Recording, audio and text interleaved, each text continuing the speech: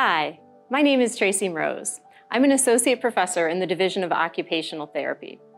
I joined the faculty here in 2014 when I started my academic career. I chose UW because it combines an outstanding OT educational program and an exceptional research environment. Let me tell you more about our research. Our faculty are part of a dynamic research community. UW has a culture of innovation, collaboration, and discovery that's focused on solving complex problems and enriching lives locally, nationally, and globally. Here within rehab medicine, we envision a world where all people can fully participate and thrive. Our research reflects this vision and enhances the learning experience for our OT students because we bring the cutting-edge research into the classroom.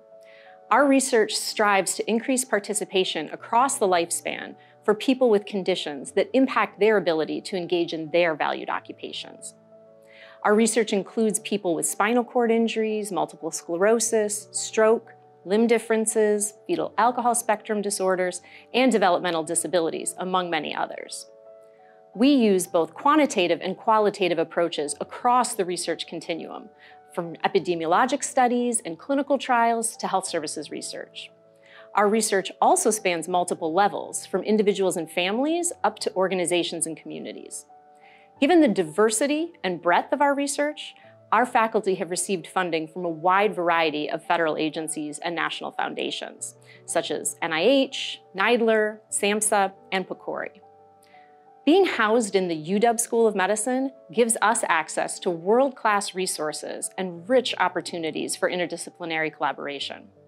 We're also training the next generation of researchers in our Rehab Science PhD program. I'm inspired by the culture of research and collaboration here at the UW.